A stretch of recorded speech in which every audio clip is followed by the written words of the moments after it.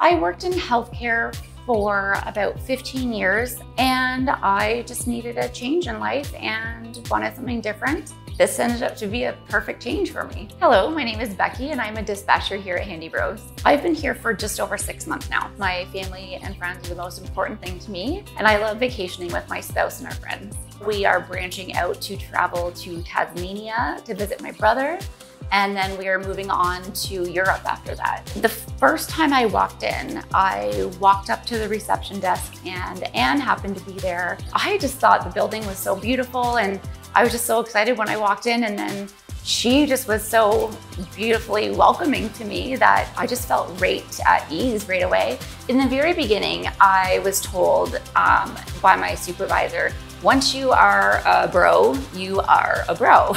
And you are part of the family. And I have got to tell you that that is definitely the case. You're a friendly face and a part of the family.